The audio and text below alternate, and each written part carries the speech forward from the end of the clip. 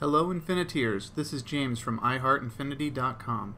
Today we will be going over the location of the holocrons on Geonosis and Naboo for the Twilight of the Republic playset in Disney Infinity 3.0. Between the two worlds there are only 3 holocrons, so this will be a short video. As always, you can skip to whichever holocron you need by checking the timestamp in the description below. The first and only holocron on Geonosis is located on a cliff overlooking the door to the droid factory. You will have to climb up a path along the side of the cliff and then jump over a large gap. In my experience, you need a character who can dash in the air to make the jump, such as Anakin or Ahsoka. Even characters with a super jump ability can't make the jump unaided.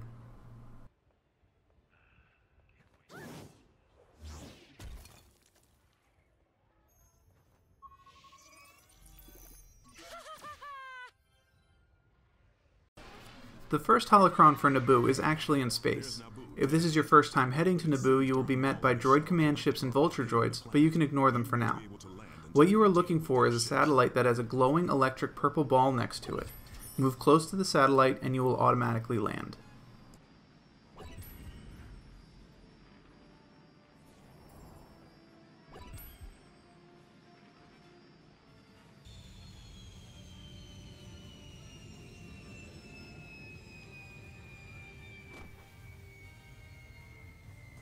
After landing, run straight ahead and jump on the button.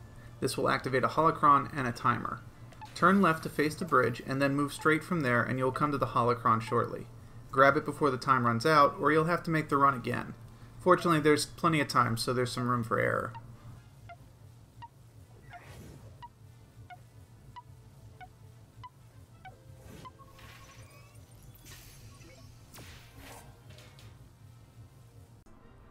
After you have landed on Naboo, you will encounter everyone's favorite Star Wars sidekick, Jar Jar Binks. He will give you a quest, and since this is Jar Jar, it will go pretty badly, and a starfighter will get destroyed, but it'll open a door in the process. Use the wreckage of the starfighter to reach a series of platforms.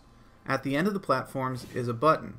When you push the button, it will open a hatch in the base of one of the statues, revealing the last holocron.